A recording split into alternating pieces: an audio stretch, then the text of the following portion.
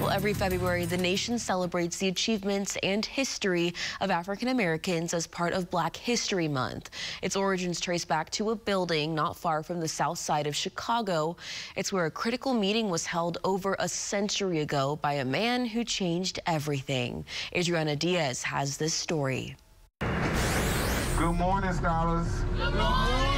On urban historian Sherman Thomas's Black History Month bus tour. And if you look out of what is now the east windows, that is the building where the birth of Black History Month happened.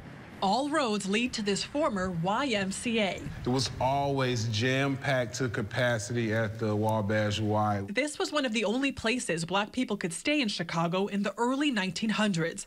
A frequent guest was historian Carter G. Woodson, who was born to former slaves and went on to graduate from the University of Chicago and Harvard. Inspired by this celebration of 50 years of emancipation in 1915, Woodson organized a meeting at the Y to create the Association for the Study of Negro Life and History. And that association decided to come up with Negro Achievement Week, which is the precursor to Black History Month, but it happened right here in this building. Let me teach you the history of Black History Month. Thomas, who goes by Dilla, says they chose the second week in February because it contained the birthday of Abraham Lincoln and the made-up birthday of Frederick Douglass. Woodson's association also created the Journal of Negro History and provided materials for schools to teach Black history, lessons that sometimes took place in secret. I think there are a lot of parallels comparing what's happening now with the banning of Black history books and what Dr. Carter G. Woodson was attempting to do, trying to not use the lessons of the past to shame anyone, but to make sure that we don't repeat those same mistakes.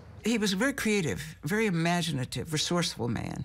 Evelyn Brooks Higginbotham is a Harvard history professor. Her father worked closely with Woodson and says Woodson was known as a stickler for perfection and for his doggedness. Black history had been written before Carter G. Woodson. What Carter Woodson did, which no one else did, was to start a movement that would comprise the entire nation. In 1976, the association expanded the week to a month. Congress designated February as Black History Month a decade later. Seeds Woodson planted in this building in 1915 Chicago. So for him, the idea of a week was never a week. The idea of a month was never a month as we have it now.